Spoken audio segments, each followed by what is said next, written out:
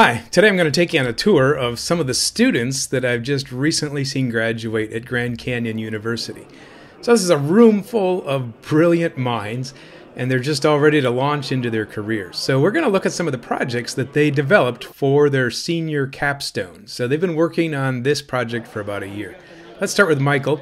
He created an application that will monitor a dryer and tell you when the cycle is over. So he's got this little tiny model with a Raspberry Pi attached to it, an accelerometer, and it will talk to your cell phone to let you know when the cycle is over. All of these projects have a lot of technology behind them. This is Onur. He created an application for social gamers, and it allows you to link up with another partner.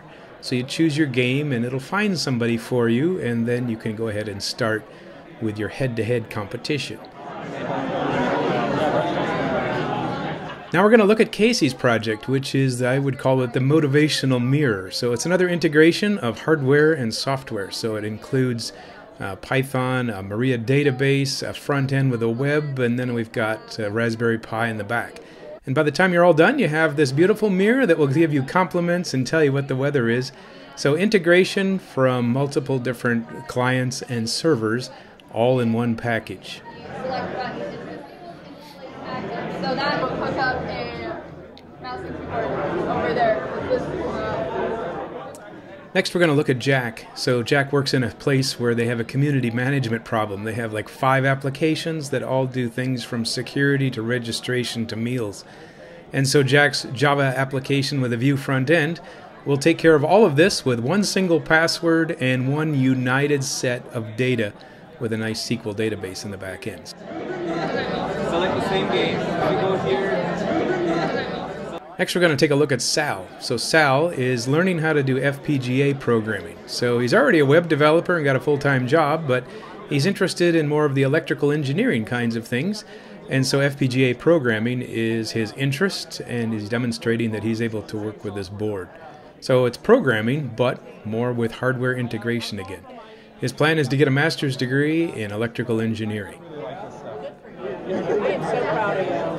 Now let's take a look at Safa, and with Anna, they've created an application that will track all of the golf carts used on the Grand Canyon University campus. So there's golf carts everywhere, from security to events management. So they have a device here that has a Wi-Fi antenna as well as a GPS tracker, and then they integrate it with a database that tracks in real time where the carts are. And you can find out where the nearest cart is, you can find out where the lost carts are, you can do all kinds of analysis.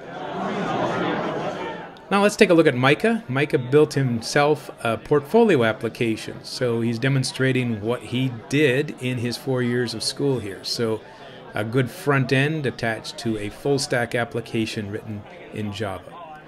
Now Derek and Colin have created an application in Mac iOS. And so it's an application that will give you motivational reading depending on your mood. And so it'll go to the internet and find various sources, whether they're open source or on the Bible. And you can see that they use a variety of technology as well in building this application that looks simple on the front end but has a complex design as well. Now let's move over to the computer science hallway, and we're going to hear from Justin, who has an AI agent that will generate music.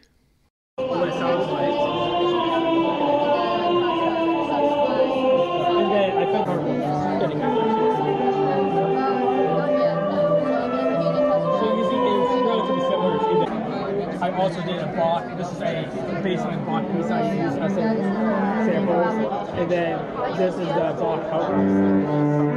So this is AI in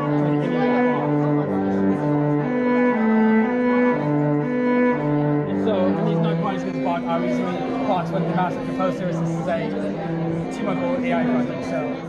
Now let's take a look at Emily. She has taken an OCR, or optical character recognition library, and built an application using Python. So that way you can track your scan documents and see the results of how accurate they are.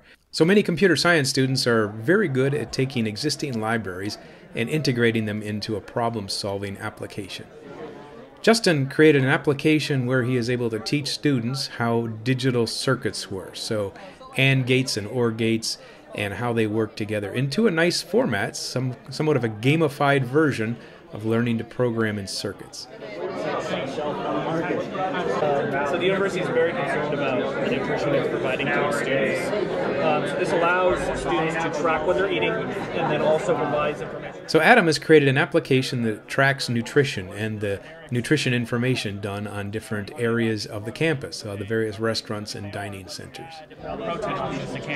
Ryan and his team attempted to create a virtual keyboard where you can play with your bare hands on the desk and have a piano. Do you know a song in your head? How about the Star Spangled Banner? Oh yeah, this is a star. It's gotta be on there, right? You'd hope so.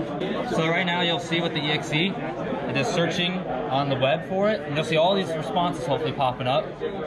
There we go. Lots of Star Spangled Banner results.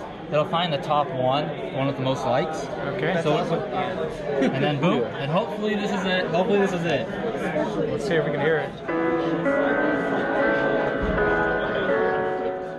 The virtual reality part of the program turned out to be more difficult than they planned, but they still have the main part where it's able to go to the internet, find a MIDI file and scrape it, and then turn it into a song that you can play in a VR headset.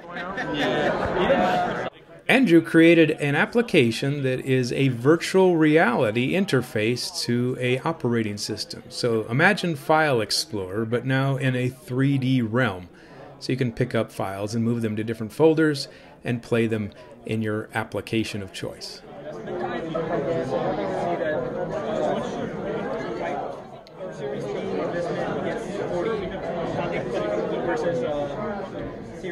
Let's hear what Joy has to say. So she built a Unity application that is to address student learning preferences. Auditory, kinesthetic, and visual. So there will be 60 activities, 20 each per learning style. So the reason why I did this is because some teachers don't really teach like certain learning styles. Like I'm kinesthetic. So this is really impressive. A room full of brilliant young minds that are ready to go out and get great jobs. I'm really proud of what these students have become in the last 4 years that I've watched them grow.